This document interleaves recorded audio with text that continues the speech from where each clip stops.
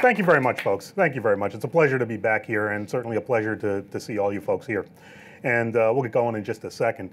David pretty much gave us an idea where we're going to go with this.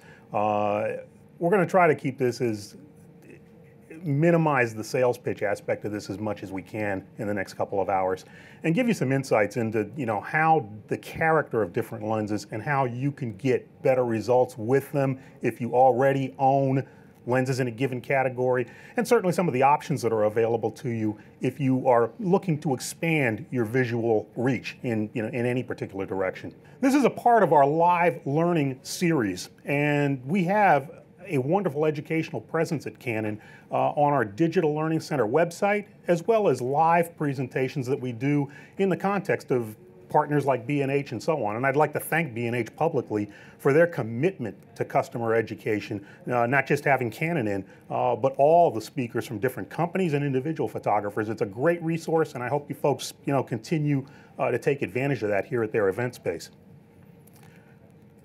So our program today is how to choose the right lens for you, or right lenses, plural, for you. And there's a lot there. There's no one lens that's going to be perfect for everybody, and there's no way I can sit here and just say, oh, you need blank lens. There's a lot of personal decisions that kind of go into it.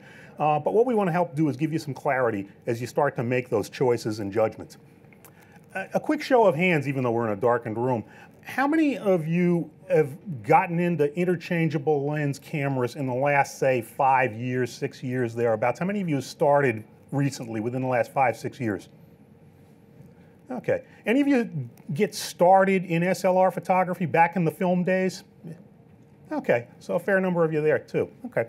So the perspectives are going to be a little different, and we'll talk a little bit about that too.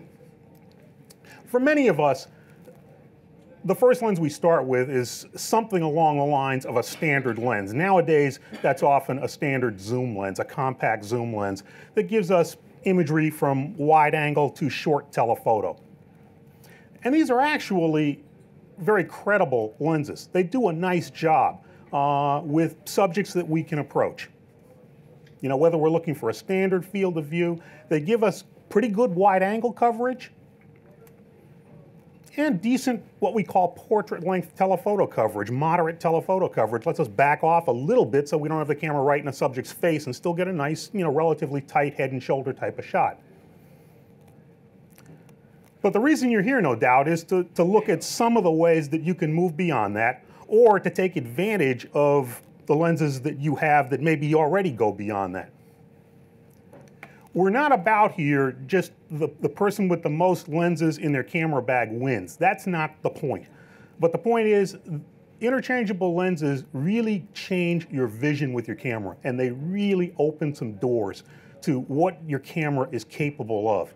And there's a lot of potential different answers here, and what we want to do today is give you a little bit of direction in terms of what may be best for you.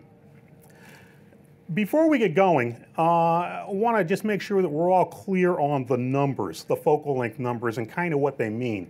And for those of you that who started your trip in photography back in the film era, or certainly even today, for those of you who are using a full frame camera, that is a digital camera with an imaging sensor that's the size of a piece of 35mm film, like an EOS 6D or a 5D. There's certainly competitive cameras out there with full frame sensors as well. The focal length numbers on the lenses meant a certain thing. A standard lens in the day was a 50mm lens, give or take. And what this meant was a lens that was going to give us very natural perspective. Things that looked about 10 feet away when you saw an image. If you asked Aunt Matilda, hey, how far away do you think she was in this picture? Aunt Matilda would look and say, oh, about 10 feet. It gave a very natural kind of perspective, a natural look to your pictures. Wide-angle lenses traditionally have been lenses with focal lengths 35mm and shorter, lenses that see a broader field of view, take more into the picture. When we talk super wide-angle lenses or ultra-wide-angle lenses, traditionally with film cameras and even today with full-frame cameras, we're talking lenses with focal lengths of about roughly 20mm or lower. The lower that focal length number, the wider the lens, of course, is seeing. And conversely, telephoto lenses when we spoke of them, we usually meant a lens 85 millimeters or so upwards. The more upwards, the more of a telescopic, if you will, effect the lens was giving you. And finally, when we talked about super telephoto lenses, we were usually talking lenses about 300 or 400 millimeters and up. The longer the focal length, again, the more of a telephoto effect the lens is giving us. Now, the reason I mention those numbers is that many of us today are shooting with cameras that don't have a full frame sensor. For those of you who are Canon shooters in the room, if you're shooting with any version of a digital Rebel camera, if you're shooting with a mid-range camera, a 50D, a 60D, a 70D, or if you're shooting with any version of the 7D camera, you're dealing with a camera that has a smaller imaging sensor. We call it APS-C size sensor. And that has an effect on the lens categories and what the lenses are going to do. We have this thing that no doubt many of you have heard called a lens conversion factor, which kind of takes that sensor size into account. To give you a visual example of what we're talking about, this is a shot taken with a full frame camera. We could have gotten the same result with a 35 millimeter film camera back in the day. This is an ultra wide 14 millimeter lens on a full frame camera. Straight shot, no cropping or anything like that. Now, if we took that same lens and put it on a Rebel or a 7D with a smaller imaging sensor, what's going to happen is the camera sees less of what the lens projects back into the camera. It literally, since the sensor is smaller, it's a cropped image. In effect, it looks the same as if we shot that picture with a 22 millimeter lens on that full frame camera. We're seeing less of it. So we get a more cropped image. Now, this lens conversion factor is just something you have to kind of keep in the back of your mind if you shoot with a small sensor camera and you're thinking about what kind of lenses should I get. In the case of Canon cameras, any of our APS-C cameras, the crop factor is 1.6 times. So a lens that you put on is going to act like it's 1.6 times longer than its marked focal length. So that 14 millimeter lens acts like a 22 millimeter lens would if we were to put that on a full frame camera. 50 millimeter standard lens acts like an 80 millimeter short telephoto lens. A longer telephoto lens gets even longer. So the crop factor or lens conversion factor actually is kind of a cool thing if you shoot telephoto, because with absolutely no increase in size, weight, decrease in lens aperture or anything else, you get a more powerful, in effect, a more powerful telephoto lens when you take that lens and put it on a camera like one of the 7Ds or a Rebel or a 70D. The flip side, of course, is the same thing happens when you go to a wide-angle lens. It all of a sudden isn't so wide anymore. People pay a lot of money for an ultra-wide lens like that 14 millimeter f2.8. They don't necessarily want it to be just kind of a semi-wide lens now when they put it on their camera. So one of the answers we have is what we call in the Canon system the EFS lens series. And this is a sub-series of about a dozen different lenses that are engineered exclusively for the small sensor cameras. For the most part, we're talking about standard and wide zoom lenses. There are a couple of note that I just want to say a couple things about quickly. One of them is the 17 to 55 millimeter f2.8 lens. That is a straight 2.8 lens across the board. It is very sharp. That is a real good lens. Somebody who's like a serious 7D type shooter and wants a good high-end standard zoom lens, that's one to consider. Another that we'll talk about some more later on is the 60 millimeter macro lens, the EFS 60 millimeter macro, which is terrific. But these lenses are designed exclusively for the small sensor cameras. The EFS lenses cannot be mounted onto the full frame cameras like a 5D or a 6D or one of the 1Ds or whatever. But it will fit any of the cameras you see on the screen.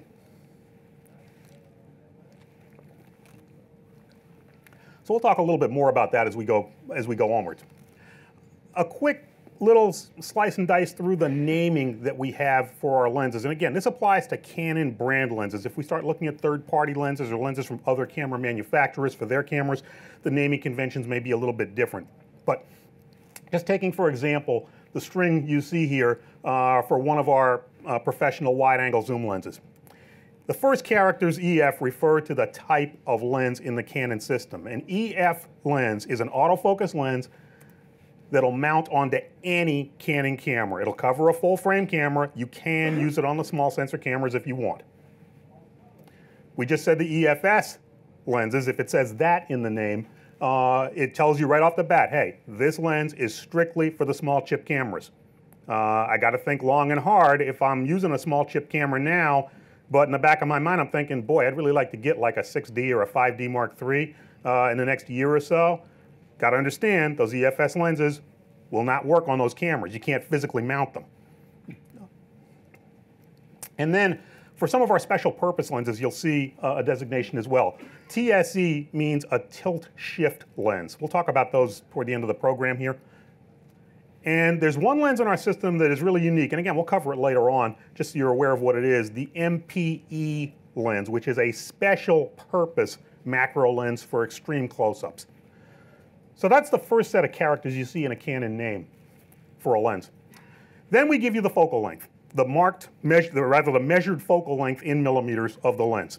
And we do not apply any consideration here to any lens conversion factor or anything. This is literally the measured focal length of the lens. Up to you to apply any lens conversion factor afterwards. We give you the maximum aperture of the lens. If it's a fixed f4 like this particular lens, it'll say f4. If it's like many of the zooms with a variable aperture, it might say f4 to 5.6 or whatever that variable is. We're talking strictly the widest aperture of the lens. If we do say if it is variable, we're telling you what's the maximum aperture when you're zoomed to the widest setting, and then what's the maximum aperture when you're zoomed to the most telephoto setting on the lens. Some of the lenses may have a letter L in the name. This is a special sub-series of lenses, we'll talk about it in a little more detail in a bit, are L series professional lenses, which are really excellent lenses. I'm not going to overstate their value and all that, but if you see in the Canon line a lens listing with an L in it, you know right up front this is the high price spread. Some of the lenses, whether or not they are L series lenses, may say IS, and that tells you that the lens has optical image stabilization in the lens. Again, we'll talk about that in a little bit. Image stabilization is a very cool technology that will get you sharper pictures. In some instances, you may see like a 75 to 300 lens with and without image stabilization. So you got a choice of whether you want to pay extra to have the image stabilization feature. In my mind, it's almost always worth it. And then finally, for some of the lenses, you'll see characters telling you the type of focusing motor in the lens, if it's one of our special or high performance motors. USM means it's an ultrasonic motor, which is a pioneering type of focusing motor that we introduced back in the 80s that gives us very high performance, especially when we're talking about focusing with moving subjects using the focusing through the viewfinder. And then for some of the newer lenses, you may see STM instead of USM for a motor designation. That tells you it's got Canon's new stepping motor technology. And these are focusing motors that do particularly well when we're working with video and live view. So if that is a big part of what you do, the STM lenses are a nice addition. And the last bit is, this is not the case with this 16 to 35 millimeter lens, but in some cases when you're looking at a listing for a Canon lens, you may see a Roman numeral 2, Roman numeral 3, etc. That tells you a version number. In other words, a Roman numeral 3 is telling us that's a third generation of this lens. Usually when they give us a new version number on a lens, there have been some fairly noteworthy changes. Sometimes they're rather profound, sometimes they've added a couple of features and kind of tuned it up a little bit, but it's telling you it's another generation of that lens. So that's what the naming convention is. Let's talk for a minute about wide-angle lenses in general as a category. You may already, in fact, if you own a standard zoom lens, you already have wide-angle capability. But wide angle is something that a lot of photographers need to kind of get guided into. Everybody likes telephoto lenses. My mom likes telephoto lenses. She understands what they do. They get you closer and, you know, that's all cool. Wide angle, a lot of times, is hard for beginning photographers to wrap their minds around. And even experienced photographers have a tendency to kind of pigeonhole it a little bit. We tend to think of wide angle lenses as something that, well, you use them for landscapes, and for like when you're in a cramped interior area, the wide angle lens sees a broader area and gets everything into the picture. And all that's true. There are times when a wide angle lens can be the difference between getting the picture in a confined area and not getting the picture in a confined area. But the wide angle lens is a powerful imaging tool. And one of the reasons is that it can give you pictures that look different than what your naked eye is used to seeing.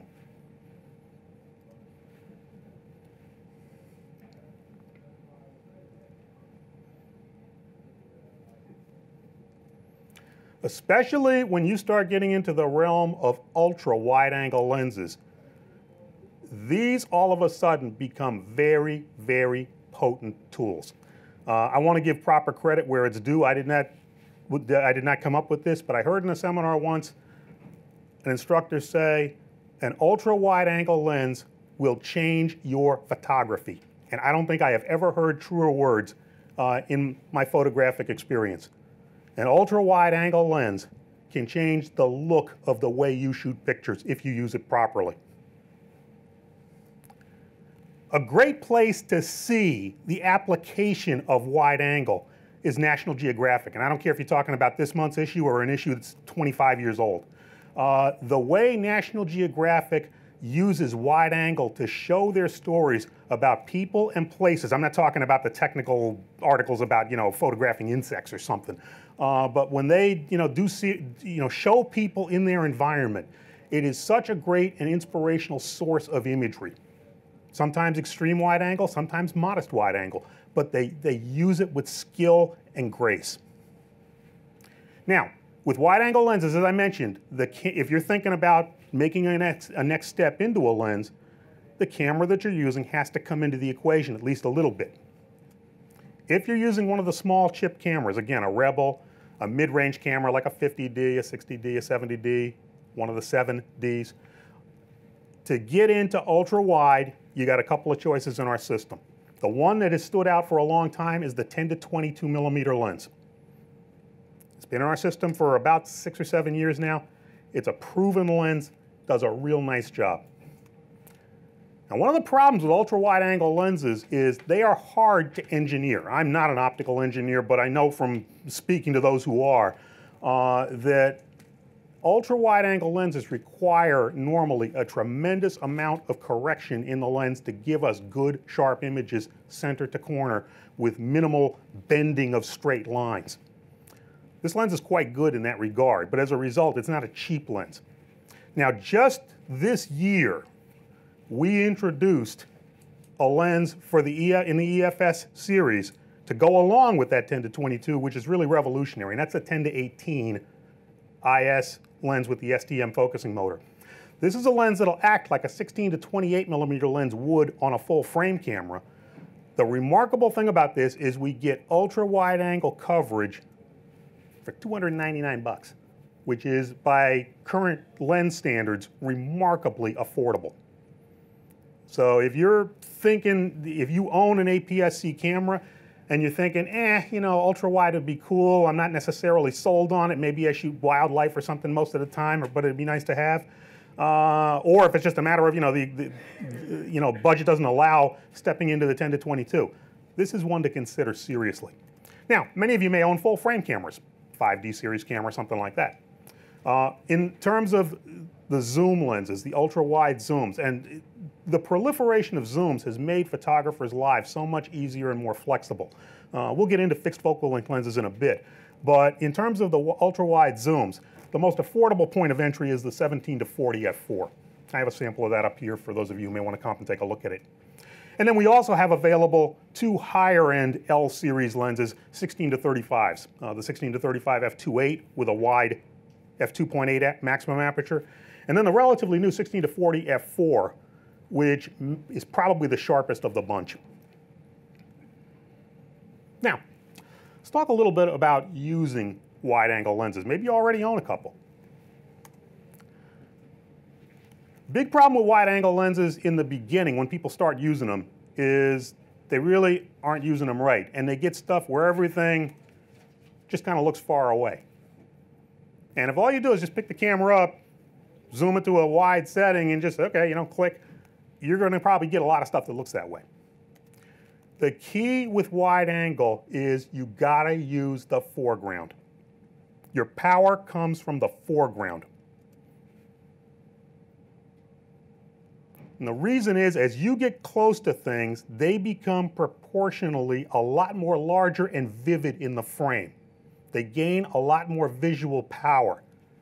The cool thing, though, about wide angle is you still continue to see the areas around that. You still continue to see the background and surrounding areas. But things near the camera not only gain a visual dominance because they become larger, but you're giving the viewer a look that our naked eyes don't see. Now, obviously, people have seen wide-angle pictures before, so I'm not saying that. But in terms of what we see with our naked eyes, if we get close to something or if we back off, we don't see things this way. Things look different. These are pictures that people look at and they stop and look a little longer. And the reason is a phenomenon called perspective distortion. And all that means is that things close to the camera are going to look larger proportionally than things that are further away.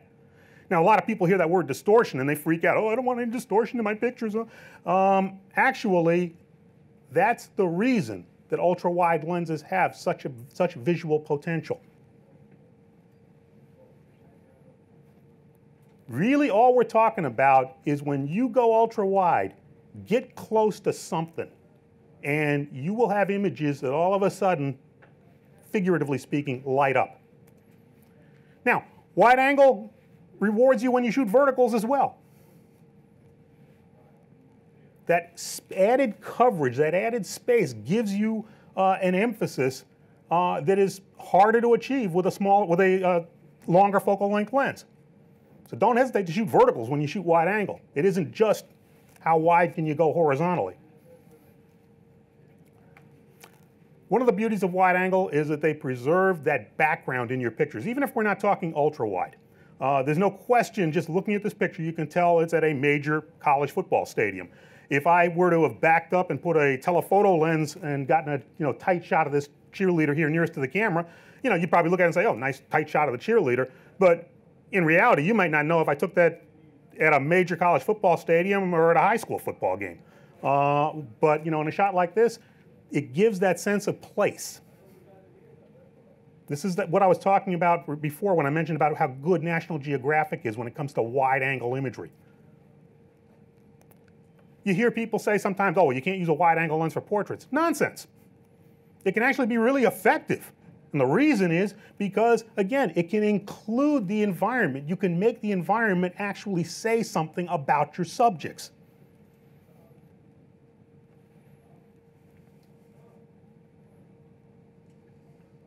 Now, you've got tremendous compositional freedom and visual freedom with wide-angle lenses, and certainly with ultra-wides because of all that they include. But as with anything, with freedom comes responsibility.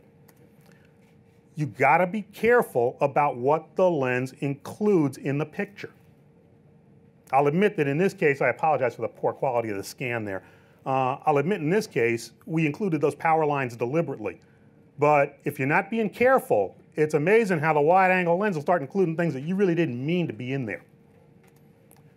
Good example, and this sort of applies not just with wide angle, but in any kind of photography. So I don't mean to sound like somebody's mom in terms of repeating this, but watch out for writing in your pictures. If you got writing in your pictures, try to make sure you put it there deliberately. I understand that sometimes you don't have the opportunity. You see a shot, you take it, and you take what happens to be there. I get that. But understand that in terms of what the viewer sees, we are a literate society. Now, some might argue that, but regardless, we grow up in a literate society. We've been taught from the time we're small children, it is good to read things. If a viewer sees a picture with writing, it is going to grab their attention and sort of force it there, even if you had no intent of it being there. So just keep that in mind. That's not just a wide angle thing, that's a photography thing. I mentioned though with wide angle, it's so easy to start including things that The challenge is to simplify your images. And even though we live in an era of excellent performance wide-angle zoom lenses where we can just turn a ring and change our composition, sometimes the best zoom lens is your feet. Wide-angle lenses, if you really want to get the best possible imagery out of them, sometimes they're going to make you move a little bit. Usually closer. Sometimes not, but usually closer. Like I said, a challenge is to come up with images where you got what you need in the image and nothing extraneous is in the image. Easier said than done, I realize. A couple of other characteristics in general about the wide-angle lenses. One is that they tend to have a great deal of inherent depth of field, particularly if you start focusing at any kind of normal distance. They tend to put a lot of things in sharp focus. If you start shooting wide-angle, even if it's just with a standard zoom lens, don't feel that if you want to take a shot like this that you got to stop the lens down to f/16 or f/22 to pull a sharp shot out of it. You don't. Let me give you an example of what I'm talking about. Shot like this one taken with the 10 to 22 millimeter lens that we just spoke of, with the lens at f4. Not stopped down very much at all. Oops, I'm sorry. Didn't mean to do that. You look at that picture, almost everything in that picture is sharp. Now I'll admit that if we stopped the lens down to like f11 or f16, we could have pulled a little more sharpness out of the nearest parts of the railings there, and the buildings in the far background might have been a tick sharper as well. But my point is, this is not a lens that you got to consider stopping way, way, way down just to pull a sharp picture with some depth in it, especially in situations where light may be fading and that kind of thing. Don't stop it down a stop or two, and believe me, in most cases, you'll have what you need.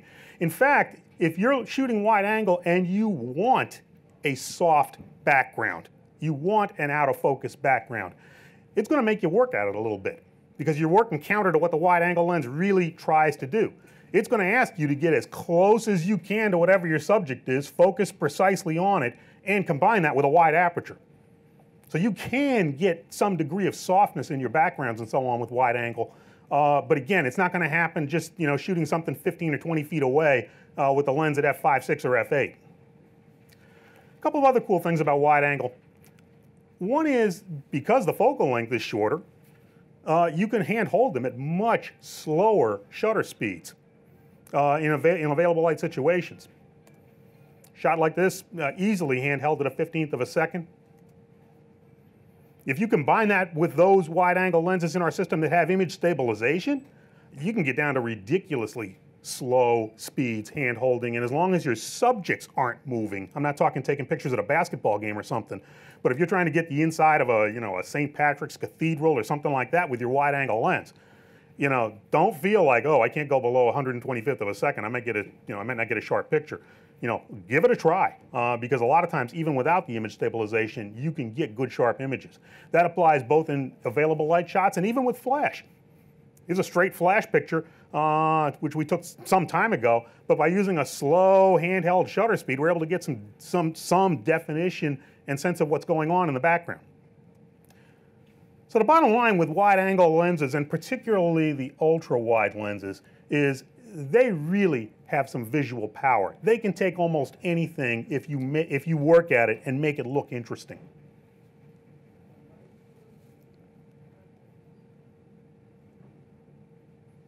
It's absolutely true that as photographers, we got some photographers that, if you will, in the vernacular, have telephoto eyeballs, and we got some that have wide-angle eyeballs, and some that have kind of standard eyeballs. And what I mean, of course, is that you tend to gravitate visually towards pictures that have a certain kind of look and style and so on. Maybe ultra wide isn't your cup of tea, but if you haven't considered it, consider it. Now again, just to clarify, when we talk about an ultra wide angle lens, when we're talking the full frame digital cameras or a traditional film camera, we again are talking a lens that's usually 20 millimeters or lower in focal length. That correlates with our small chip cameras like a 7D or whatever to about 12 to 13 millimeters or lower. We need about 12 millimeters, give or take, or less on one of those cameras in our lens to get that ultra wide look. Let's talk a little bit about composing with a wide angle lens.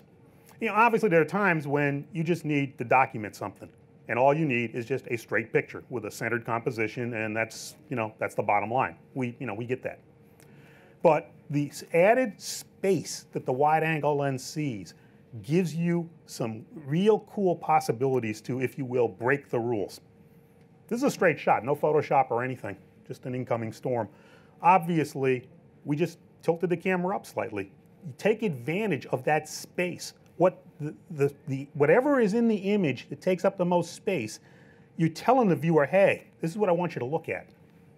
Obviously, this wasn't a picture of those boats in the bottom. This is a picture of that impending storm coming in. With that, all that space, it can be very effective to work with extremes. Put subjects off center. Nothing says your subjects have to be in the middle.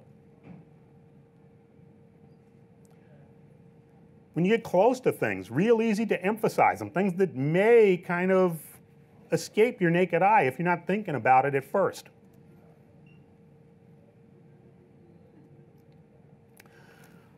Anyone who's a serious photographer has no doubt run into this. You're walking around, maybe you're on vacation somewhere nice, or you're just walking around, your hometown or whatever, looking to shoot some pictures, and for whatever reason, you're just not seeing the ball well, so to speak. It just ain't happening visually. You're looking to see some cool imagery, and it just isn't coming together for you. Sometimes a wide-angle lens can fix that, and it can be as simple as just changing your perspective. Instead of pointing the camera straight ahead, put an ultra-wide lens on. Look up. Look down. It's amazing what visual stuff is out there. And again, the character of a wide-angle lens, and in particular, he tried to say an ultra-wide-angle lens, can really open some doors there. We know that it's good for getting a lot into the frame, but it can be really good for just taking ordinary situations and making them a little extraordinary.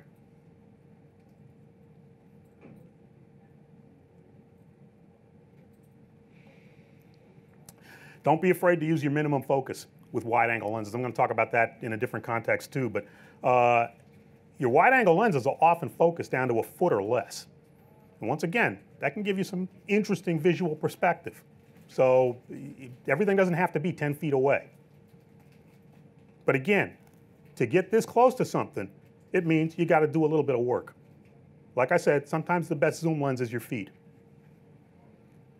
Now, many of you already are in wide-angle territory with the lenses you own. If you own one of the standard zoom lenses, you've got a lens already that has wide-angle capability. Not extreme wide-angle capability, but certainly noteworthy wide-angle capability. We mentioned already the wide-angle zooms being such a popular option, especially when you take that next step into an extreme wide-angle, both for the APS-C cameras and for the full-frame cameras. But Canon also has a nifty line of fixed focal length wide-angle lenses that don't zoom. In terms of what some would call the ultra-wide lenses, you got choices like these. And then if you want a little bit more natural perspective, wide but not super wide on a full-frame camera, any of these arguably can do the trick for you. Now there are three of these I want to highlight in particular so that you're aware of them because they are relatively new. About a couple of years ago, we introduced a series of 3 fixed focal length wide-angle lenses with image stabilization. 24 f2.8, 28 f2.8, and a 35 f2. I have one of those lenses up here if you want to take a look at it. These lenses are sharp, practical, just a tremendous everyday kind of lens, a tremendous alternative to the standard wide-angle zooms that so many of us use on a regular basis. I'm not saying you shouldn't use those lenses. All I'm saying is these augment them so darn nicely. Now, as I said, we live in a world of zoom lenses. So, you're entitled to ask the question, why would I consider a lens that doesn't zoom? Why a fixed focal length lens when I can get a zoom that incorporates that in its zoom range? One reason is because the lens apertures, we're going to talk about the effective apertures in a minute too, but the maximum aperture of the fixed focal length lenses is almost always going to be wider. You'll pay buku bucks to get a zoom lens with an f2.8 aperture, especially an ultra-wide lens. I didn't show you a lens on that list that had an aperture any slower than 2.8, and some of them were faster. These fixed focal length lenses will also often focus closer. optically, while the zoom lenses of today are excellent, the fact is these often will be even a little bit better, in particular in control of linear distortion, that is bending of straight lines so you get that inadvertent fisheye effect and stuff. That's one thing fixed focal length wide angle lenses usually tend to be very good at, is correcting that.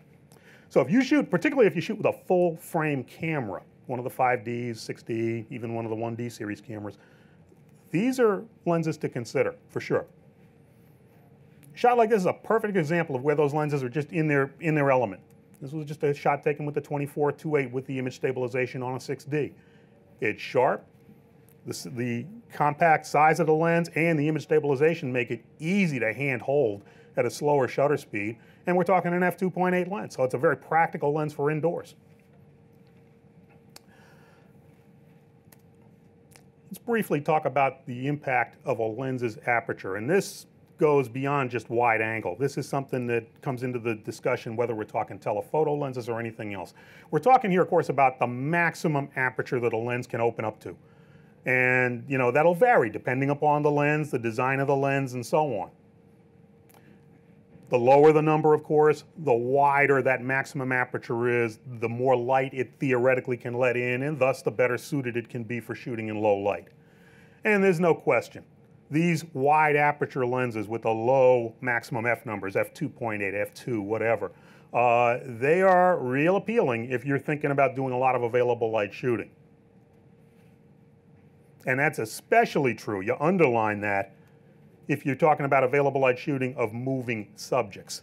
Because image stabilization, good as it is, cannot deal with subject movement. It can only deal with camera movement. But there's a price you pay as you get into the wide aperture, what we call fast lenses. You see here a 24mm f1.4, a spectacular lens. Great lens for low light and so on. But when you pay the big bucks to get into the wide aperture lens, you're going to get a lens that's going to be bigger and heavier. Understand that as you get into wider aperture lenses at any focal length, they become harder to make real good. And the engineers have to devote a lot of effort into making them superior performance lenses. Generally speaking, it's a lot easier to engineer a more moderate aperture lens to be optically real good than it is a real wide aperture lens. So you will pay for the privilege of having a lens like that. Your minimum focusing distances are often longer with the fast lenses, with the wide apertures, than they might be with the slower lenses. And again, I'm not talking just wide angle here. This applies to telephoto and so on. And of course, in almost every case, if you got two lenses of roughly the same focal length and one has a wider maximum aperture than the other, you're usually going to end up paying more money for it. What you're seeing here on screen is not an optical illusion. If I compare the size of that 24-1.4 to the size of a 24 f2.8, a huge difference. So I'm not telling you, I would, far be it for me to tell anybody, don't buy or don't consider a wide aperture fast lens. They can be just what the doctor ordered. I guess what I'm saying is don't be seduced by them and think about, oh, I got to get, you know, that f2.8 lens because it's, you know, it's the high-end lens. It's great. If you buy it for the right reasons, you'll love it.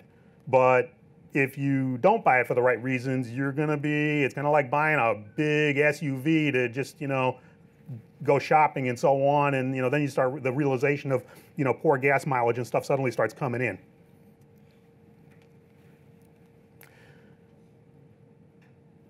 Let's shift gears a little bit and talk about telephoto lenses. And like I said, everybody loves telephotos. Little kids understand what telephoto lenses do. And that, you know, that can be a cool thing. They get you closer to distant subjects. The cool thing is, if you have entered the Canon EOS system, you got a lot of neat choices available to you. You've got choices that range in telephoto lenses from short telephotos that are great for portraits or shots in available light, to much longer and more powerful telephotos that really let you dial long distance. When you can't get close to a subject, or you may not want to get close to it. Now, again, tremendous range of options. Just looking down the catalog the other day and counting them up. Telephoto zooms, you got 14 of them in our system, you know, at a broad range of price points. fixed focal length lenses, non-zooming telephotos. You got 16 of them. Again, broad range of focal lengths and price point. So a lot of different answers here. And maybe before we get into some of the specifics, we can talk about in general what do telephoto lenses do. Now again, the obvious thing is, well, they get you in closer to distant subject. Okay, that's, we get that. Think about it a little more philosophically. The shooting experience with those is a little different than shooting with wide angle. Wide angle tends to include lots in the frame and challenge you to isolate, to get just certain things in the frame and exclude other things. Telephotos, by definition, make it easy to isolate things. You're looking at parts of things much of the time. You're getting in closer, picking one person out of a crowd, shooting just one part of a scene or something like that. And another thing that they do, which also helps to isolate, is that by their nature, they tend to have more limited depth of field. Things tend to go out of focus in the background a lot more readily with most telephoto lenses, particularly when you're working close, than they would with wide angle lenses. And this is one thing that a lot of people, even with a standard zoom lens or whatever, don't really exploit, is the capabilities. What happens when you focus at your nearest focusing, at or around your nearest focusing distance. With any lens, you can start doing some pretty cool stuff. And I'm not talking about with a macro lens, we'll get into them later. But you can do some very cool stuff by just getting in as close as the lens will allow you. So explore that with any lenses that you may own now. And certainly if you already own a telephoto zoom lens or something, get to know what it does and what your images look like when you start focusing very close. Now we talked about how the wide angle lenses give you freedom, but with that came responsibility. It's a little different, but in the end, the saying is the same with telephotos. They will reward you if your technique is good. Autofocus is a perfect example. You gotta be careful. I'm not saying autofocus is tricky or it's hard to use with a telephoto lens, but the bottom line is you need to focus on your subject. Telephoto lenses will show it to you right away if you're off on the focus just a little bit. And another thing is you just got to make up your mind that when you go to focus on something, if you have subjects that are at a different depths, I got one subject 8 feet away, I got another subject 10 feet away, I got another subject 12 feet away, usually you got to make up your mind to focus on one of them and let the others start to go a little out of focus. Something in the picture has to be boss. And it's up to you as a photographer to decide, I'm putting focus here. If you're shooting moving subject matter, it's imperative that your active focusing point be on a detailed part of the subject, and that you continue to keep it there as that subject moves through the frame. And this one's arguably the most important. You got to hold the dang camera steady. This is a case where just to intentionally get us an unsharp picture that we could use in a presentation, we took a 300mm lens, handheld it at a 60th of a second. No good. Those of you sitting in the back of the room, this may not look that bad. Trust me, it is. This is not what you want. Your lenses can certainly do better. One of the tools that'll help you with that with some of the lenses, not all of them, but with some of the Canon lenses, is the image stabilization. I hinted about this earlier. Let's talk about it for a minute. Image stabilization is a tool which is in about 25 or 30 different Canon lenses now. And again, it'll say it right in the name of the lens. It'll say, such and such, F whatever, IS. If it says IS in the model name, that lens has image stabilization. If it doesn't, it does not. Image stabilization is a technology built into these lenses that literally can detect camera shake, camera movement, and apply its own compensation in the lens itself to send a sharp image back to the imaging sensor, or if you're still using a film camera, the film plane. Example here with the 18 to 200mm extended range zoom. This is like a 28 to 300mm zoom on a full frame camera. This is with a small sensor camera. Here's a shot taken at the 200mm setting, equivalent to a 300mm. At a 30th of a second, we deliberately shut the IS off. Not a pretty sight. Now just taking that same shot, but turning the image stabilization on And we're not using a tripod or anything. These are both handheld shots, making, you know, ordinary efforts to just hold the camera steady. We get a totally different look. With or without image stabilization, telephoto lenses reward proper handling. You know, if you hold the camera like this gentleman here, there are going to be times you're not going to get a sharp picture. Brace yourself, tuck your elbows in, hold the camera so that the weight of the camera is sitting in your left hand like the gentleman here. Press the camera slightly into your face to get a third point of steadiness. You'll get good sharp pictures even if you don't have image stabilization in your lenses. So that's important.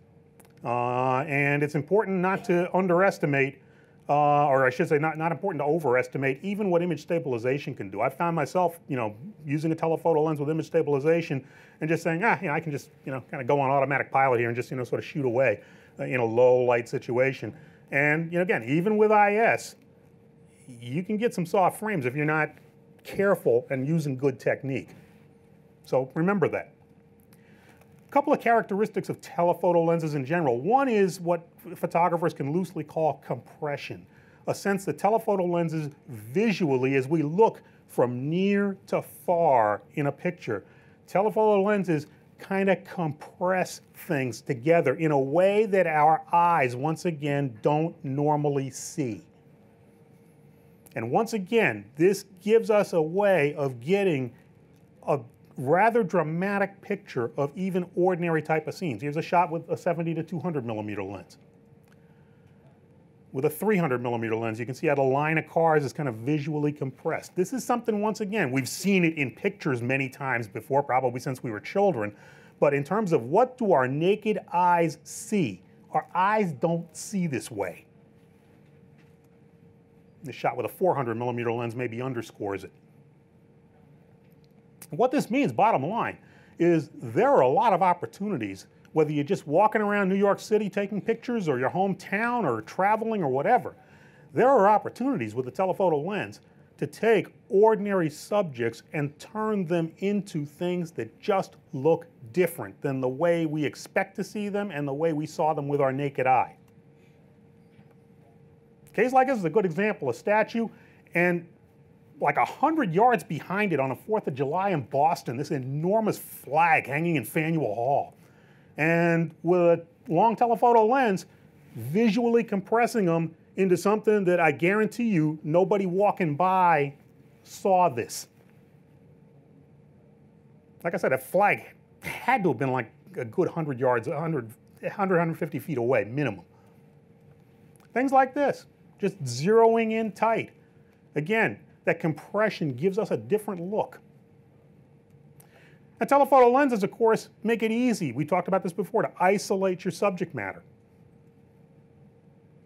Make it easy to exclude extraneous things in the background.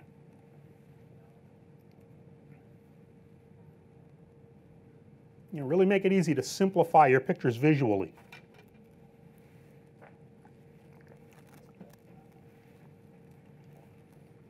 Composition-wise, don't be, you know, we say right on screen here, don't be afraid to put your subjects way off center. Don't feel like just because I can zoom in on something that it's got to be locked into the center. It can be very effective to start moving things off center. Sometimes a telephoto lens will frustrate you. You think, gee, I want to get close to that subject and I can't. I've got my 70 to 200 zoom, and this is as close as I can get to them, but it kind of looks cool, the lone rower on the Charles River in Boston or something. What can I do? Well, if you don't have that 800 millimeter lens to zero right in on them, take advantage of what frame you do have. You know, put them way off center and emphasize all that open space around this guy. A lot of cool things you can do compositionally with any of the lenses, wide, telephoto, or anything in between. In terms of applications for telephotos, you know, some are no-brainers. You know, we think of things like sports, wildlife certainly, applications where, you know, we need, as photographers, to just simply get closer to subjects that we can't physically get right on top of. But there are going to be some where you can get powerful images that you may not have thought of first time out. Landscapes are one. You don't, as photographers, we sometimes fall into the trap of thinking we gotta get everything in the picture. No, you don't. Think about this. I don't care what the subject is. Something made you want to pick the camera up and take a picture of it. And it may not have been everything that's in your eye's field of view. It may have been just, one little part of a scene. Telephotos make it very easy to show the viewer what that one thing was that made you pick the camera up and want to take that picture. Now, in terms of choosing a telephoto lens, once again, it's real easy as camera enthusiasts to be seduced by, the big super telephoto lenses and, all the cool things that they offer and, the appeal of, walking around with, a big lens on the camera and that kind of thing. And it may be that that's exactly what you need for certain kinds of things. If you're a wildlife shooter or a sports shooter, hey, it's perfectly understandable why a 400 millimeter, 500 millimeter, 600 millimeter lens might be on your wish list. But you may not need lenses like that. Some of you in here may just be kind of getting started in your SLR journey. Others of you may be, experienced photographers who, have certainly been down these roads before, but you may still be in a position where rookies come up to you and say, hey, I just got my, EOS Rebel 6 months ago and I'm really kind of getting into it. You got a recommendation for a lens for me? I want to get a telephoto lens. One specific one that I can recommend for people starting out where they may not have the money or the commitment yet to get into one of the bigger, super telephoto lenses. If you're using a small chip camera, again, one of the Rebels, the mid-range cameras, or a 7D, one of the ones to consider is the EFS 55-250. This is a lens. It is compact, it's affordable, it's equivalent to virtually a 100 to 400 millimeter lens on a full frame camera in terms of what coverage you get with it. For somebody who's just looking to get going and doesn't want to make that commitment in money, size, weight, etc., this is one to consider. The most popular telephoto lenses in our system, in terms of just numbers, are those that fall into the 70 or 75 millimeter, the 300 category. Now, the reason I say here or similar is because if you look in our current catalog, we have 5 different lenses that fall into either the 70 or 75 millimeter focal length range. And they cover a broad range of price points depending on the kind of use you want to put them to and so on. But for starters, the least expensive one, which is about $200, which by today's standards is remarkably affordable, is the 75 to 300 f4 to 5.6. It's a good lens. It'll work, it's an EF lens, so it'll work with any camera, full frame or small chip. With the small chip cameras, you're bordering on, you're not bordering, you're in super telephoto category in terms of power. A more deluxe version of that would be the 70 to 300 with image stabilization. A little bit better optically, you got the stabilizer. Still an affordable lens that's not going to break the bank or your back in terms of size, weight, and so on. Now there are other choices there too, highlighted by, as you move a little bit above that, the 100 to 400 lens series. Now we've had a 100 to 400 lens for over a decade in our system, which just at the end of 2014 was replaced by a new version 2, which I happen to have a sample of here. This is a lens that has long been popular with wildlife photographers, nature photographers, people who needed the combination of hand-hold ability and real telephoto power, whether they're shooting full frame and certainly if they're shooting with one of the small sensor cameras, which make the lens in effect seem even more powerful.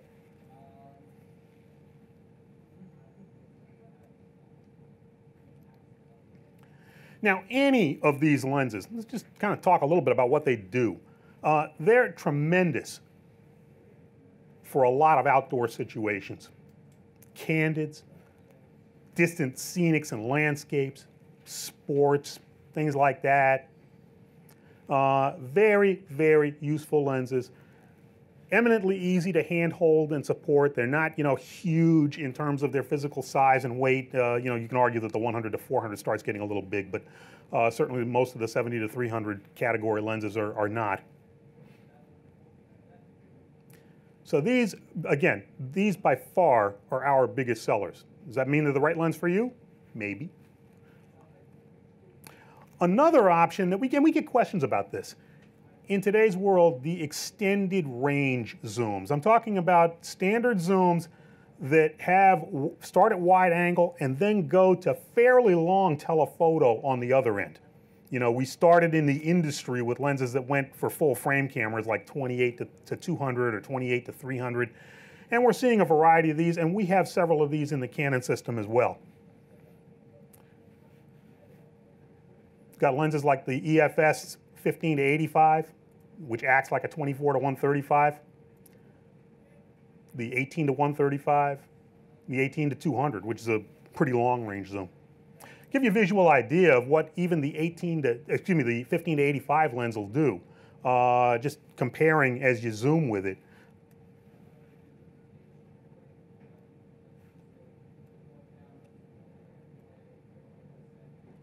It's got a pretty fair range. So these are lenses that actually have a certain appeal, even to your high-end, experienced photographer who's been around the block with lenses before. They are versatile. And in particular, they're worth considering if you either are in a situation where, for whatever reason, you are limited in terms of how much gear you can or should take with you, or in situations where you want to fly under the radar. And I want to emphasize that because in today's world, things are a little different with the internet and so on than they once were in terms of just what's expected and what people think when they see somebody on the street taking pictures. I got thrown out of Red Square in Moscow once recently with a 100 to 400 lens because an undercover cop said no professional pictures. A cool thing about these extended range zooms is that they look much more ordinary. If you're thinking about, taking a lens, I'm not talking about taking pictures in situations where you know you're not supposed to, but if you're talking about things like, I'm going to, a ball game and I'd love to be able to take my camera and just take some pictures from my seat or something, heck of a lot easier to just get past the ticket takers and security with one of these lenses like I just showed you than it would be with one of those. So that's a viable reason, even though people don't think of these extended range zooms as being, quote, professional lenses, end quote. That's a viable reason that even the highest end shooters might want to have one of these on the shelf at home. In terms of the image quality these lenses deliver, the 15 to 85 is actually extremely good. That is a very good extended range zoom if you shoot with one of the small chip cameras. Again, it's an EFS lens, so you can't use it on a full frame. But in general, understand that to an optical designer, as you ask a lens to cover an ever-increasing range of zoom settings, it becomes increasingly hard to get it to be optically good all the way through without a lot of compromises. So there's a reason why you see professionals often using lenses with what may appear on paper to be modest focal lengths, a 24 to 70 or something like that, as opposed to a lens that's like a 24 to 300. It's not to say that extended range zooms can't take a good picture, but it's harder to make them excellent all the way through their zoom range. Just something to keep in mind. That's a generalization. Anytime you generalize, there are going to be exceptions. Now, another thing, whether we're talking the telephoto zooms like those 70 to 300s I mentioned, or one of those extended range zooms, there's one other drawback that you got to be aware of depending on the type of shooting you like to do. And that is, these lenses have maximum lens openings of about 5.6, give or take. The bottom line is that means they don't let a heck of a lot of light into the camera. Outdoors, no problem. Indoors, might be. They become hard to use. Now, as my colleague David Brommer said at the beginning, in today's world, ISO is a great equalizer. There was a time when I got started shooting that the idea of shooting indoor pictures, color pictures, without flash at anything above an ISO of like 800 was almost unthinkable. Nowadays, we are gifted with cameras that can, even at moderate price points, that can easily shoot at 3200, 6400 and give us decent results. In some cases, spectacular results. So you can make these lenses with the moderate apertures work if you shoot occasionally in low light. But if they're a big part of what you do, that is shooting in low light, and in particular if you're shooting moving subjects in low light, then it becomes a little more of a problem. Now, you can use the higher ISOs. That, like I say, will work in some situations quite well. If your subjects aren't that far away, you could consider using flash. Or you could just consider a telephoto lens that has a wider maximum aperture. And there are a lot of serious photographers who work daily with zoom lenses like a 70 to 300 or something in that range, and also have a fixed focal length lens that they use for their indoor candids and that kind of thing. We're not necessarily talking about the big white super telephoto lenses here. Let me introduce you to a lens like the 85 f1.8. Or at a little bit higher price point, the 135 f2. These lenses are crackerjack for available light shooting. They let a lot more light into the camera, very, very versatile. The 85 1.8 has been one of my favorites for available light candids for a long time. Put it on a full frame camera, it's an 85 millimeter field of view, so to speak. Put it on a small sensor camera like a 7D, you now got an f1.8 lens that covers the field that about a 135 millimeter lens would on a full frame camera. This lens is just dandy for things like theater work and stuff like that. And it's a classic example of what I was talking about earlier, about not necessarily being seduced by expensive, heavy, wide aperture lenses. We make an 85 f1.2 lens, which is legendary among folks that do certain types of available light work and portraiture and stuff like that. It's an L-series lens. It costs over $2,000. It's a great lens, and it's had a great reputation for a long time. This 85 f1.8 costs about $420. It's superb. The thing is just a crackerjack lens for this kind of work.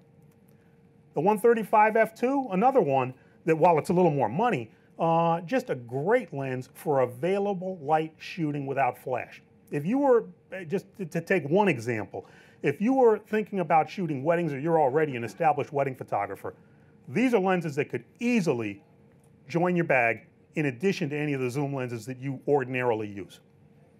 Think about this.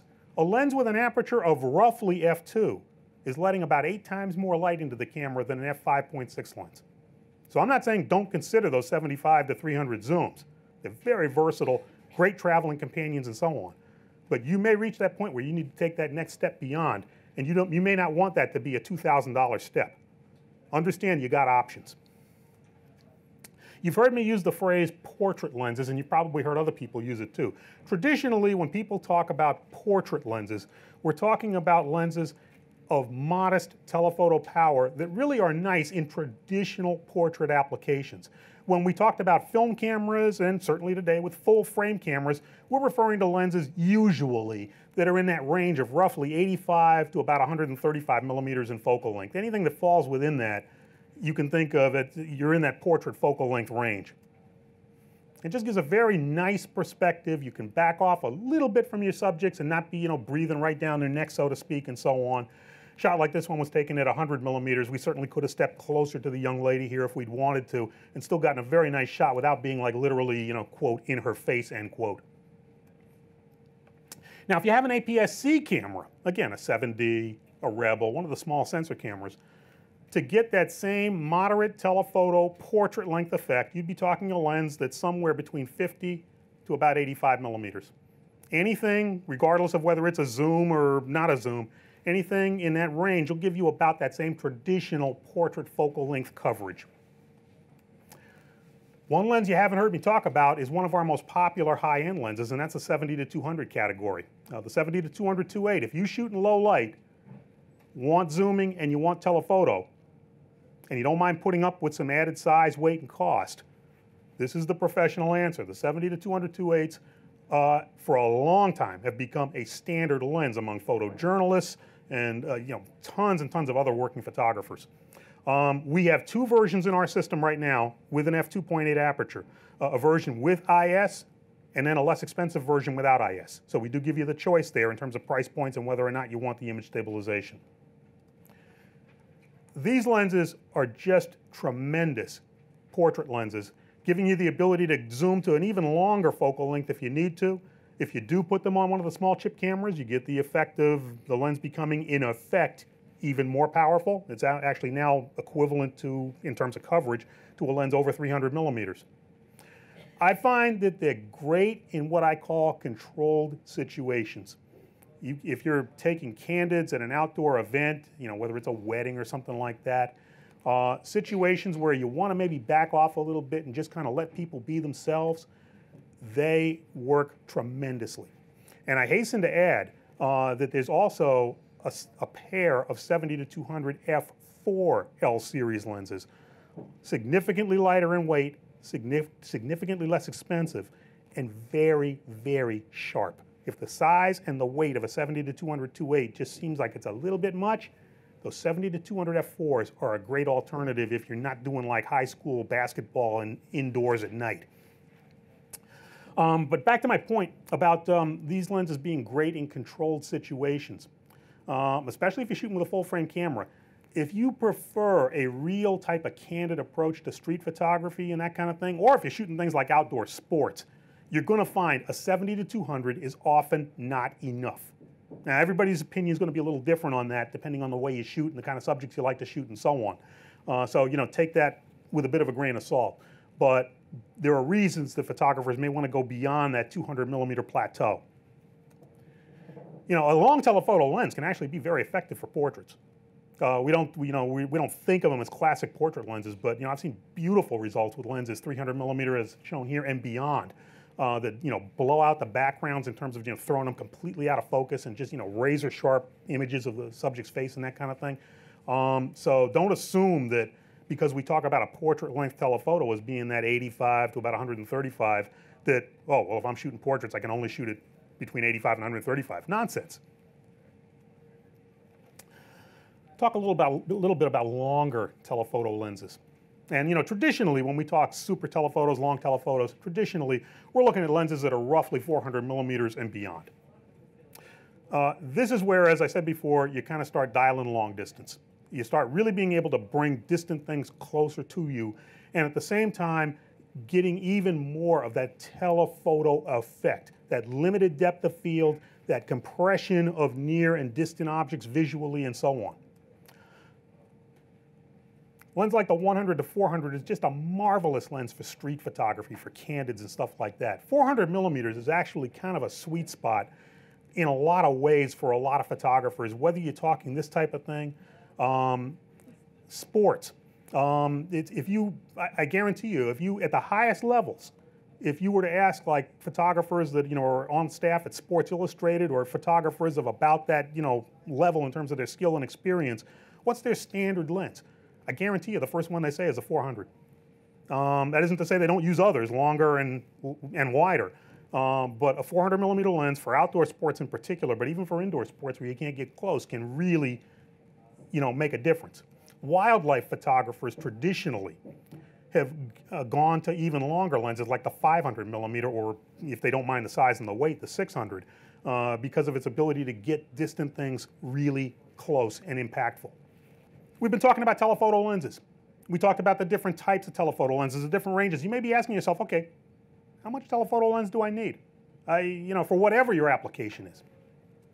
I'm going to give you a couple of ways you may be able to help figure this out without going out and buying lenses and trying them and returning them to B&H. One way involves taking a picture. I don't mean necessarily photographing something now, but just going into your archives or your files and taking a look at a picture where the focal length of the lens that was used to take it. That could be a digital picture that you look at the the EXIF data and you say, this is the date, this is the time, 200 millimeters. Or it could be, even an old print or something from a film camera, but you remember, oh, I took that with my, first 70 to 200 millimeter lens at 200 millimeters, whatever the case may be. Let's say we got a picture here, an existing picture, and we know we took it at 200 millimeters. Don't do this with a magic marker, but in your mind, draw a line horizontally and vertically, cutting the image in half horizontally and in half vertically. Okay? Now, look at 1/4 of the area of that picture. That's what you'd cover if you doubled your focal length. So in other words, this is the shot we got with, hypothetically, with a 200 millimeter lens. If we had taken this with a 400, we would have gotten that coverage. So that's one way of asking yourself, you may already own a lens like a 70 to 200, and you may have, say, hey, that funny looking guy from Canon came to B&H for that seminar and was talking about some of those super telephotos, and I shoot a lot of sports hypothetically or something, and you're thinking, gee, should I, consider getting a 400 millimeter lens? Would that be enough? Well, that's one way of answering the question, at least to some degree. There's another way I can show you. This, you may want to take out a piece of paper. I'll give you a little time to write some things down. And this answers the question, how far away do I have to be to get a frame-filling shot of a person standing upright? Okay, so let's say I want to take a picture of a 6-foot tall person. I want to take a horizontal picture. And I want a telephoto lens. I want to be able to step back, whether I'm shooting sports or whatever else it might be. Okay? I want to fill the frame with that person standing upright and leaving a little room, above the head and below the feet, a little breathing room in the frame. But basically, I want a frame-filling shot of them from head to toe. How much lens power do I need to be a given distance away? Well, this will give you an answer. If I've got a full-frame camera, again, horizontal shot, and I understand the picture is of a kid playing youth football. Work with me on this, okay, when I talk about a 6-foot tall person. These would be approximately how far away you could be and still get that frame-filling shot. In other words, I could be about 120 feet away with a 400 millimeter lens and get a frame-filling shot of an adult, a normal-sized adult standing upright. Put a 200 millimeter lens, I could get that shot from about 60 feet away with a full-frame camera, like a 5D or a 6D or something like that. Give you a moment to write those down.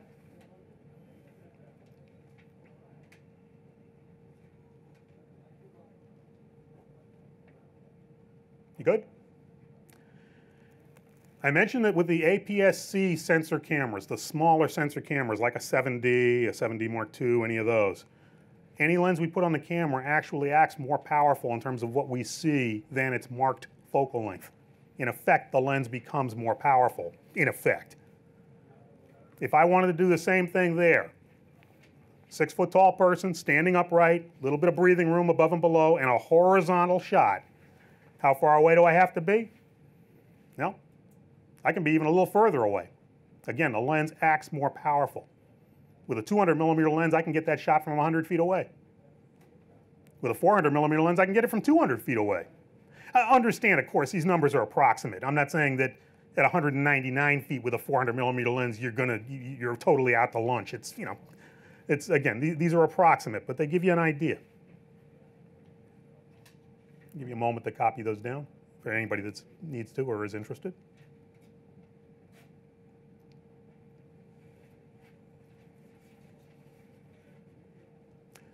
We have the same thing for vertical shots.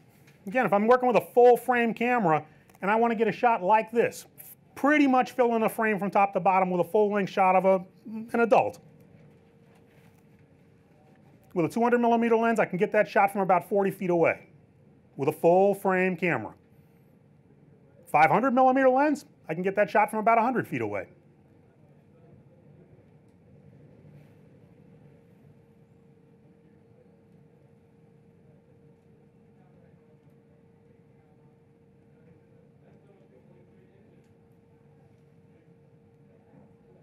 And then finally, if I'm using an APS-C camera, again, a 70D, 7D, something like that, my lens acts more powerful. So the numbers change a little bit. I can get that pretty tight vertical shot, head to toe, from about 100 feet away with a 300 millimeter lens. I can be about 160 feet away with a 500 millimeter lens and fill the frame head to toe with a normal sized adult. So that's another reference in terms of how much lens do I need. If you think about the distances you're likely to be working if you're shooting people, that's a reference you can use and sort of apply to future lens choices. Now, some of you may be thinking, well, all right, that's cool if you shoot athletes, but I want to shoot birds. I want to go on safari and shoot elephants. What then? I'm not shooting people from those kind of distances. All right. We actually wrote on our Digital Learning Center website, which is totally free, there's no passwords or anything. This is the URL, www.learn.usa.canon.com. We actually wrote a two-part article that gives you easy calculations that you can do with a pencil and a calculator. I could give you the exact URL for the articles, but it's one of those long arcane ones that will take you half an hour to write the whole URL string down. So it's easier to just go on to the Digital Learning Center lead page, and then in the search area, there's a little search field right up top, just type in lens calculations and click go. And the first two things, if you're with any luck, the first two things that come up are these first two articles. And makes it very easy to understand and to calculate pretty precisely how much lens do you need, and answer other questions about lenses as well in terms of how far away do I need to be. Even let you figure out if you're looking at a picture that you took a long time ago, you can there are ways to calculate how big was that actual subject if you know about how far away you were. So it's interesting reading. Now, to the young lady's question about teleextenders. Teleextenders or telephoto extenders, or teleconverters as they're sometimes called, have been around in our industry for a long time. They are an affordable, easy way to get more telephoto power out of an existing telephoto lens for those times when you need it. We make two in our system, and we are in our third generation at this point. So as I speak, we have a 1.4x, and you'll see that there's a version 3, Roman numeral 3 in the model name, and there's a 2x extender, which doubles the focal length, and again, it says 2x version 3. The extenders basically attach to the front of your lens, and then the lens and extender combination just simply go onto the camera. So they're pretty easy to use. For technical reasons, with the 1.4 times extender, you will lose one stop of light being transmitted into the camera. There is a light loss. So I guess this is one of these areas where there's no free lunch. You will lose a stop with a 1.4 extender. Your lens, in effect, becomes one stop slower. And with a 2x extender, for technical reasons, you lose two stops of light. And again, this is one of these laws of physics types of things, so it's not just some mean engineers at Canon deciding to make it difficult for Canon users. But they still remain a very effective way of taking a given lens and increasing its relative power. You can take a 135 millimeter lens and obviously multiply its power by 1.4 times or 2 times, and you can do the same thing with longer lenses as well. One of the very cool things about teleextenders is they don't change the lens's minimum focusing distance. I'm going to give you some examples of teleextenders with different telephoto lenses getting longer and longer as we go on. But that's one aspect of their power, is they don't change. Whatever your lens could focus to before, it remains that distance in terms of how near you can focus with an extender in place. And it really comes to fruition in a shot like this one. This is the 300 millimeter f4 lens. Has been in our lineup for a long time, and to a lot of photographers, it kind of flies under the radar. Yeah, it's an L series lens, but it's not the big 2.8 lens. It hasn't been, redone in a while, so it's been in the lineup for some time now. But that lens is so practical, so easy to handhold, very sharp, and the minimum focusing distance on that lens is less than 5 feet. which is remarkable for a 300mm lens. Now, you take that and you put a 2x extender on, you got a 600mm lens that'll focus to under 5 feet. As good as our 600mm f4 is, it will not focus by itself to under 5 feet. So this is a combination that you can hand hold, take advantage of the image stabilization, and still get great results. So the short answer is, tele-extenders can be a real cool accessory. Now, a couple of caveats with the extender. One is, you can't just put it on a Canon brand extender. You can't just put on any Canon telephoto lens. Certain lenses are designed to accept a Canon brand extender. I don't have one with me, but part of the reason for that, if you look at the front of a Canon brand extender, take the lens cap off on the extender and you look at the front element literally projects out about 1/4 of an inch or so to go into the back of the lens to which it's being attached to give us better peripheral image coverage and better image sharpness at the edges. The catch is, many lenses that are not designed for extenders, the rear element of those lenses is almost flush with the back of the lens. So if I take that extender with the front element poking out and try to put it on this, I can't get them together. It just isn't going to work. So the bottom line is, Canon brand extenders are compatible with fixed focal length L series lenses, 135mm and up. That includes the 180mm macro lens. It also includes the two 400mm DO lenses, which are kind of an interesting special purpose lens. And it'll include these zooms, and only these zooms. Any version of the 70-200 f2.8, any version of the 70-200 f4L, and either version of the 100-400L, the old one or the brand new one, which I just showed you. But that's it. You'll notice that that broad swath of lenses that we sell in the 70 or 75-300 category, they're not on here. So those lenses won't work with a Canon brand extender. So that's one limitation. Now to the young lady's question, because she asked the question, with an extender, do you lose image quality? Do you lose sharpness and contrast? And to answer that question, the short one-word answer is, yeah, you're going to lose a little. Anytime you multiply the focal length and what the lens is reporting back to the camera, if you stop and think about it, you're also multiplying or magnifying any of the anomalies or whatever in the lens or imperfections in the lens as well. So any aberrations or whatever that may be present, you're magnifying them as you send that information from the lens back into the camera to the imaging sensor. The good news is that the lenses that are designed to take the extenders are designed to work with them very well. So particularly as we've moved from the original Canon extenders, the 1.4 and 2X from back in the around the end of the 20th century, into the version 3s that we're using today, the optical performance of these extenders has gotten progressively better.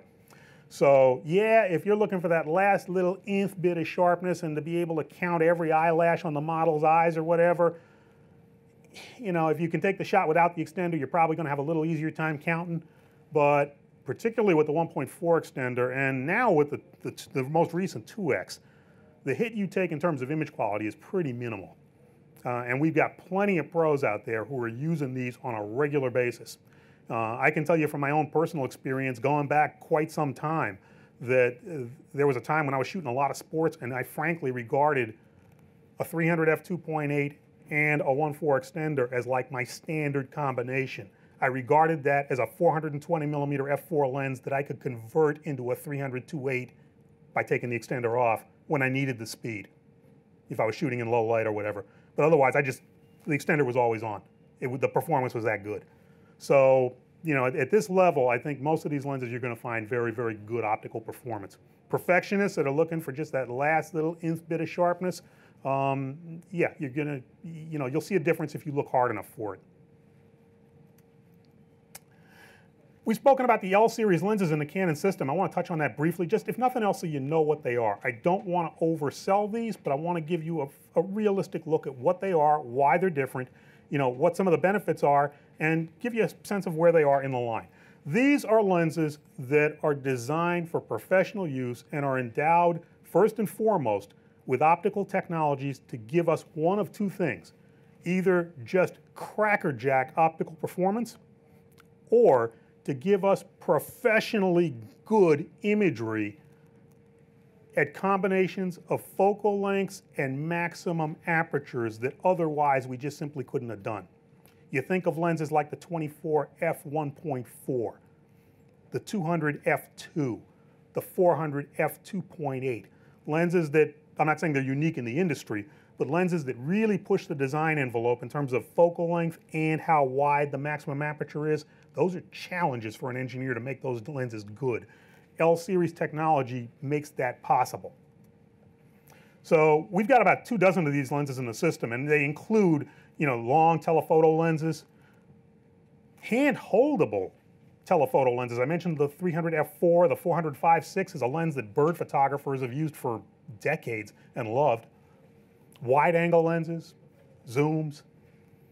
So there's a broad variety of lenses in our system that have that L designation, even macro lenses. Again, L-series lenses are characterized by one or more of three different optical technologies. Either a large diameter ground and polished aspheric element in the system, and or fluorite elements, one or more of those, and or two or more ultra-low dispersion, we call it UD, glass elements. Any of those technologies in a lens that we can put on any Canon camera that will accept an EF lens, and the engineers will label it an L-series lens. We're seeing also, particularly on the newer L-series lenses that have been introduced over the past like 7-8 years, a big difference in terms of the durability and strength of the lens and the weather-resistant design. And one last thing is, in the past few years, we've seen some second-generation lenses come into the L-series, like the new 24 to 70 f2.8 version 2, Roman numeral 2, the 70 to 200 f2.8 version 2. Some of these newer lenses that have come in have just been phenomenal in terms of the image quality. I am not joking. So for people that are really, looking for the very, very best, some of these newer introductions to the L-series are just outstanding. Before I get into this, I want to mention one other thing about the L-series lenses, and that is that, to a certain degree, in the eyes of some of our customers, we've almost become a victim of our own success because of the reputation that the L-series lenses have earned over the past, really, 20 or more years. Professionals and amateurs alike understand that L-series lenses are exceptional. The other side of the coin is that many, I'm not saying you folks, but there are people who just make the assumption, oh, well, if it's not an L-series lens, then it must just not be very good. That's a lens that's designed just for people, taking snapshots with a Rebel, and if you really want a decent lens, you got to get an L-series lens. And that, if you go away believing that, that would be unfortunate, because there are a lot of lenses in our system that are not L-series lenses that are extremely good. Sure, Canon lenses are built, when you look at the totality of the lenses in the system, there are over 70 of them, they're built to a variety of price points. There certainly are lenses that are designed to be lightweight, economical, and for casual amateur photographers. But there are other lenses in the system that are not L-series lenses that are great. I mentioned a couple already. The 85 f1.8, $420 lens here at B&H at the present time. That lens is super. The EFS 60mm macro lens, tremendous lens. There are others. So don't assume that just because a lens doesn't have the L moniker on it, that it isn't going to be a real good lens, because that's not always going to be the case. Now, in terms of, okay, we've talked about wide-angle lenses, we've talked about telephoto lenses, we've talked about applying them in different situations, talked about their character and that kind of thing. You're thinking about expanding your lens system. What are some of the things to consider? I mentioned already size and weight and conspicuousness. That's one thing. Think about it, the way you like to shoot. Certainly think about the type of subject matter you like to shoot. For some of you folks, that's going to be like, hey, I'm a one-trick pony. I like shooting birds. I like going to the wildlife reserves and shooting birds, for instance. Other folks are saying, hey, I just want a great lens that I can travel with. I may be taking a candid picture one moment, a shot of a building the next moment, a shot of, some kind of an indoor event the next moment. I got all kinds of things. It isn't one. But think about in general, the type of things you like to do, the type of subjects you like to shoot, how close you can typically get to them, and what size those subjects are. It's not enough to just say I'm a wildlife photographer. Your lens needs are very different if you say, I like to photograph birds, versus somebody who says, I want to go on safari and photograph elephants. Your needs may very well end up being different. Think about, factor in what kind of focal length lens is probably going to work for you. And keep in mind the camera that you're using now, and maybe, even if you're using a 7D or something like that, do you have that little itch in the back of your mind that maybe in a year or so I'd like to move up to full frame? Maybe you don't. That's fine. But just be guided accordingly. Think about the lighting you'll be shooting in. Do you like to work available light? Do you like to shoot a lot of stuff in low light? Is the type of stuff you're shooting stuff that typically happens indoors? If you're buying the lens because you got a daughter who's a great high school gymnast or whatever, and you want to go to all her gymnastics meets and photograph her without flash, your needs are going to be very different than somebody who says, I got a kid that plays Little League Baseball in broad daylight in Phoenix, and I want to take pictures of him when he's out there at noontime. Again, think about the environment you're going to be working in. That speaks loudly to the maximum lens aperture that would work for you. Think about image stabilization and the benefits that it can bring you. I highly recommend it. The only time I recommend turning it off, if you have it, is when you are going to be mounted on a rock solid tripod. But again, entirely up to you. You may, for the type of work you're doing, you may feel like, hey, it's an extra expense that maybe I can get by without. As attractive as some of those wide aperture, fast telephoto lenses and so on are, think about the size and the weight. Is this something you can really carry around the streets of Rome and Paris on that trip to Europe that you're going to take next summer? Maybe, maybe not. You got to think about that. And then finally, cost. That's something that only you can answer. We all got realistic limits, in terms of what we can do. There's some bills that would make even Bill Gates flinch. So think about just what kind of investment you want to put in. We've got answers at a broad variety of price points. As we wind down, let's talk a little bit about some of the special purpose lenses in the system. These probably wouldn't be the first additional lens you would get for a camera most of the time, but just so you're aware of what some of the other options are in the few minutes that are remaining to us. The most popular one that people get into as a special purpose lens, if you want to call it that, are the so-called macro lenses.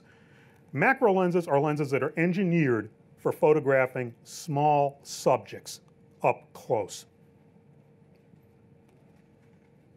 We're not talking about the so-called macro zooms or whatever. These are lenses that are designed as macro lenses. Macro lenses will give you tremendous sharpness when you're up close, and another characteristic of most macro lenses, real macro lenses, is that they're designed with what they call flat field coverage, if you will. What we mean by that is that when you focus on something, if it's a flat subject, like a piece of paper or something like that, and you shoot square into it, you're going to get about the same sharpness at the center that you do at the very corners. Most conventional lenses, when after all is said and done, are usually going to give you a sharper image in the center than they will at the very far edges. Most of the time that doesn't matter. But again, this is one of the differences with a true macro lens, is that flat field coverage. Now the other thing that's cool about the macro lenses is that they really are like a Swiss Army knife in most cases. These are lenses that they'll focus to infinity, so they can be used for general purpose things. You can shoot landscapes with them if you want to. And realistically, one of the things that most of the macro lenses are tremendous portrait lenses. These would be I have recommended macro lenses to wedding photographers because I tell them, ma'am or sir, this is going to give you a lens that you can get a tack sharp close-up of the bride and groom's rings and that kind of thing at the reception. But at the same time, you've got a fast lens with a wide aperture that's going to be tack sharp for available light candids in the church. And it's going to be a heck of a lot lighter and smaller than a 70-200 f2.8 zoom lens. So these are tremendous lenses in terms of their versatility. They don't zoom, but they still are like a Swiss Army knife.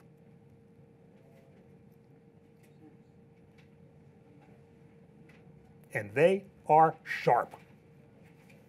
If you buy a typical macro lens, there's a real good chance it'll be the sharpest lens you own. Now, we make 6 macro lenses in our system at the present time. And you'll see them coming up here. I'll talk briefly about a couple of them. I've already highlighted this one, but I can't help underscoring it. The 60mm EOS macro lens. It's exclusively for the small sensor cameras. Again, 7D, 50D, 60D, 70D, mid-range cameras, or the Rebel series. But if you own one of those cameras, what a great addition. And for the money, you just can't beat it. It is tremendous. Another one in the EF line, so this will work on any Canon camera, this is a lens I love, is the relatively new 100mm f2.8 L series macro lens with image stabilization.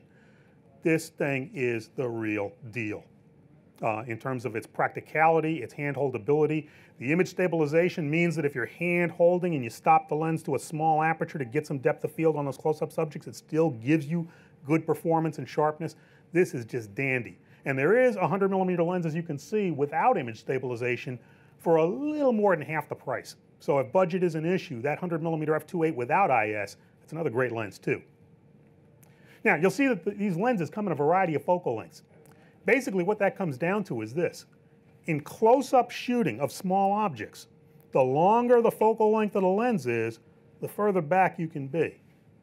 So while I can get a half-life size or with an accessory, even a life-size image with that 50mm macro lens on a full-frame camera of a small object like a bee on a flower or something, if I were to go to that 180mm macro lens, I can be back about a foot and change from the front of the lens, have a lot more working distance, and a little less risk of upsetting a skittish subject. So that's why the difference in focal lengths in the macro lenses. Now finally, there's one other one I want to highlight, and that is, and it's a special purpose lens. I understand this is not going to be the first lens everybody's going to get. The MPE 65mm macro lens. All of the macro lenses other than this in our system will focus to infinity for normal shooting and then focus down to life size. Again, the 50 requires an accessory, but all the others will focus straight to life size. When we say life size, that's life size. That's with a full frame camera, life size meaning the image on the imaging sensor is the same size as what the actual subject is in real life. So when we blow it up on screen, obviously it looks pretty dang big. Any of the macro lenses we have will get you to life size. The MPE lens takes over from there. It's exclusively for high magnification images. So with this lens, this thing's going to keep sucking you into that subject. And you can get down to 5 times life size with this, and it remains sharp. It's a very interesting lens if you like doing extreme close-ups and you need more than what a conventional macro lens will give you. One example of this lens with a flash. This lens really works well if you're working it with one of the macro flash units or even with a handheld flash off the camera or whatever. That's a 2x magnification. It'll get you down to 5 times magnification. Anybody want to take a guess what that is? Exactly. You get a gold star. Who said that? You get a gold star. That's a grain of rice at 5 times magnification. Not a cropped image or anything. It's taken with a full frame camera. That's exactly how it came out of the camera. So this is a lens that if you're thinking, hey, maybe I can, get National Geographic to do an article on, these ants that are, living in my backyard or whatever, it's a lens you may want to consider. Another special purpose lens, the fisheye lens. Again, not the first lens everybody's going to get into. For years, we had a fixed focal length 15mm fisheye that worked well with the full frame cameras. The current fisheye lens in the Canon system is a little more versatile. It's the 8 to 15mm L series fisheye zoom. And at the 15mm setting with a full frame camera, I can get a nice corner to corner fisheye image that bends the straight lines like a fisheye lens would. The cool thing is though, if I put it on a small sensor camera like a 7D, if I zoom it back to about 10mm, I can get this same image. Whereas with the previous lens that couldn't zoom, if I put it on a 7D, it cropped the image and you could still see a fisheye effect, but it wasn't that radical.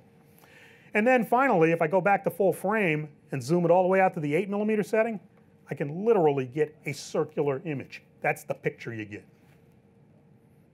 So obviously not the kind of lens you're going to want to populate the bride's wedding album with from stem to stern, but at the same time, it's the kind of lens that can give the photographer who's looking for that edge, that visual something different. It's a lens you can reach for and do some very cool things with. And keep in mind, in a city like New York, it's plausible to rent one of these. Another series of lenses that we have that are special purpose lenses, I'll just touch on these briefly, are the tilt shift lenses, which have been in our lineup for a while. These started with a series of 3 TSE lenses in the system, a 24 millimeter, a 45 millimeter standard lens, and a 90 millimeter short telephoto with tilting and shifting capability. Now the 24 millimeter has since been superseded by a newer version 2, which is even sharper and does a few more cool things. And we've added an even wider lens for architectural work and so on, the 17 millimeter TSE, which is just a tremendous problem solver if you do this kind of work. 2 types of things that tilt shift lenses do. They shift, they tilt. Show you real quickly what that's about, just so you know. And again, I understand that for most of us, these are not lenses that are right, at the center of our radar screen. Lenses that have the ability to shift are not new in the photographic world. We've had them in SLR photography for several decades. But what a shift lens does is it helps correct the problem of lines that aren't straight. When you and I go on vacation or just walk around New York and see a cool building, we put our wide angle lens on the camera and we go and point the lens up a little bit and take a picture, and we come back with something like this, we're normally, happy as a clam. But when somebody is shooting either professionally or is extremely critical or is trying to make that leap from being an enthusiast to really being a working pro, there are times you got to get that stuff right. The problem is that you took a wide angle lens or a lens and you aim the camera up to get the whole building in the frame. That's what made the straight line start to do the pyramid thing. So the first step with a shift lens is you got to point the camera back down so it's level. Now the lines on the building or the cereal box or whatever the subject is get level too. But you're thinking, well, wait a minute, I'm not looking at the top of the building. So that's where the shifting comes in. The shift lens has the ability, and again, I don't have a sample here, but the shift lens has the ability to literally move the whole front section of the lens up or down, or I can turn the lens 90 degrees without loosening the mount and move it left or right. And now by moving it, in that case, up, I can include more and more and more of the actual subject at the top of that building. I can get results that now look a lot more like this, where the lines are straight. And understand that those gray grid lines, those gray grid lines are just there as a reference, not just so you can sort of get a sense of that. So that's what shifting does. That's the first thing a tilt shift lens does. The other is tilt. You may be thinking, what the heck is that? No, what that's going to do is it's going to change the plane of what's in focus. Here's a shot taken with a 90 millimeter tilt shift without any shifting or tilting or anything. Everything is centered, just normal picture. We focused on the nearest of these statues, gargoyles, whatever they are, okay? So we've got a telephoto lens and we got limited, at a wide aperture. In fact, it's wide open, f2.8. And you can see that our focus falls off as we go towards the background. We expect that with a telephoto lens. What if you needed to get those sharp? And just stopping the lens down to like f22 wasn't an option for whatever reason, or even if you tried that and it didn't work, it didn't get you sharpness all the way through. The shift lens allows us, or rather the tilt shift lens allows us to take the front section of the lens and literally tilt it sideways either way, or we can tilt it up and down. And what we're doing is we're changing the plane of what will be in sharp focus. So we go from this to something like this. And that's taken with the lens aperture wide open at f2.8. We didn't stop the lens down at all. You can still see the depth of field is limited. If you look, the focus, like at that middle gargoyle, the focus is on his nose. If you move back to where his ear is, you can see it's starting to get out of focus. Okay, but we changed the plane of what's in focus, so now it extends down the length of those bad boys. So that's what the tilt shift lenses are about. A great professional problem solver. There's a lot of folks that do studio work that use them on a regular basis. Again, in a city like New York, understand that they may be something that you want to treat yourself to as a rental someday and just, take it home for the weekend and just, play with things. It isn't just for architecture. They're great for a lot of different type of things, even portraits. And then finally, here's another lens that completely flies under the radar. A lot of people that are Canon users aren't even aware that we make it. And that's a lens called the soft focus lens. 135 millimeter f2.8 lens with soft focus. This is a lens that's been in our system since the late 1980s, so it's been around for a long time. It's a very interesting lens. What it's going to let you do is it's got a normal focus ring, manual focus ring. It's 135 millimeter. It's not a zoom that'll zoom back and forth. It's a fixed 135 millimeter. It's got a focus ring on it, manual focus ring, and then a second ring that if you just looked at it quick, you might think, oh, well, that's a zoom ring. It's not a zoom ring. What it is a sharpness ring that has 3 settings on it, 0, 1, and 2. If you put that at the 0 setting, you've got a sharp 135 millimeter f2.8 lens. It's great for available light candids and a variety of other things. At wide apertures, if you turn that ring to the 1 setting, you begin to get a soft focus effect. And if you turn it to the 2 setting, you get a very distinct soft focus effect. And the cool thing is it teams with the aperture you're using to change the effect, so you can repeat it over and over. Anywhere between f2.8 and 5.6, it'll give you the softness. If you stop it down more than that to like f8, f11, it's just a straight sharp lens. Soft focus lenses, whether you're working with ours or looking in a catalog of one of these medium format companies or something like that, in almost all cases, soft focus lenses work by laying softness over sharpness. They give you basically a core sharp image so that you can see the bride's eyelashes and all that good stuff, but then they induce deliberate, usually, spherical aberration to give you a veiled softness over that core of sharpness. And that's how you get that soft focus effect.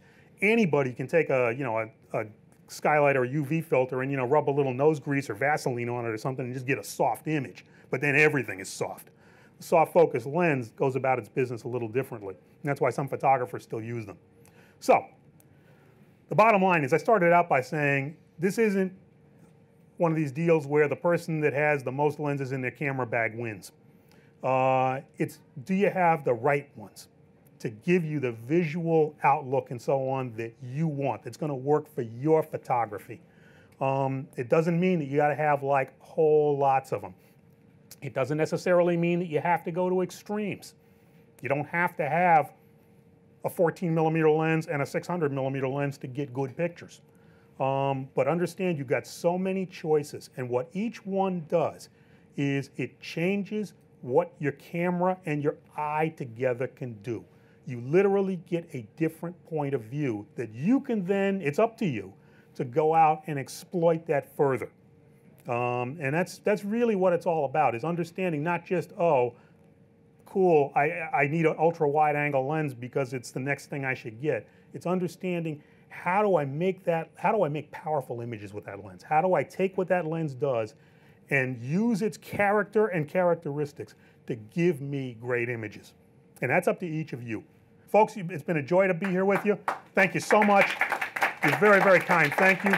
Whether you're a hobbyist or a professional, B&H has the answers to your questions. Experience a world of technology at our New York City Superstore. Connect with us online or give us a call. Our staff of experts is happy to help.